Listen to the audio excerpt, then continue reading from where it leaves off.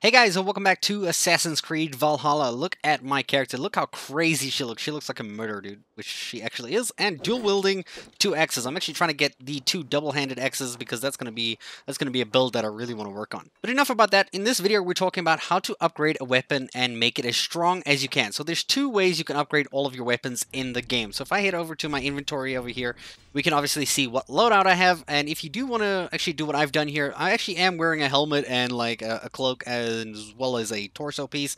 You can actually just hide these. You can literally see there is a button here that says hide gear.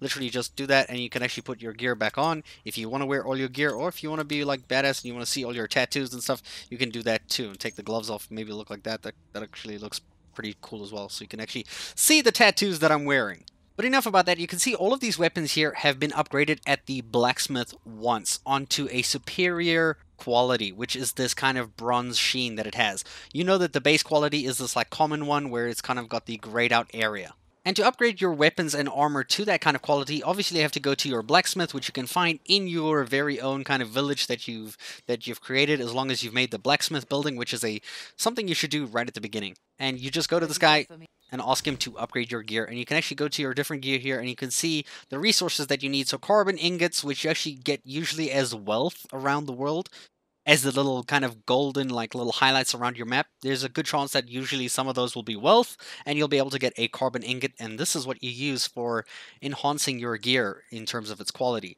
So if I scroll down here and I go find a weapon, let's see, this one's a two-handed one. There's a flail, there's a hammer, there's a dagger. Maybe I want to upgrade my spear because my spear is a low quality. It's just a fine spear. I want to upgrade it to a superior spear. And to do this, I just hold it and boom. Now it's upgraded in terms of its quality. And you'll see that those two little white rectangles over there have now been duplicated. So there's now two extra rectangles there that aren't in white. Now that actually lets you upgrade your gear again from your own kind of part. So you don't actually have to come to the blacksmith for this part. Just go to your inventory yet again. I'm going to go straight to my spear. I'm going to equip it quickly. Or actually, you don't even have to equip it. You'll see there is a upgrade option right over there. Now this actually works with where that kind of bar is over there, where you see the two like white rectangles and then the two next to it that aren't in white. Now when I upgrade this and I hold right click in, you'll see it will cost iron and another resource I believe is leather. Yeah, it's leather there. So it's iron and leather, and you use this to actually upgrade your stats there. You see if I right click this here, I don't have enough materials to upgrade it right now, but you can see that it increases the attack by 6, the stun by 5, and the crits pre. So this is a great way to give your weapons that you're really using an enhanced kind of like edge. Obviously you have to be very careful with this because iron is kind of difficult to get a lot of, so you really have to like work your ass off to find enough of it. But for your favorite weapons, it's really a good idea to upgrade them to as high as you can go. And also equipping runes that can add extra effects. Like you see my two axes over here, one has 4.9 critical damage and the other one has 2.4 plus attack.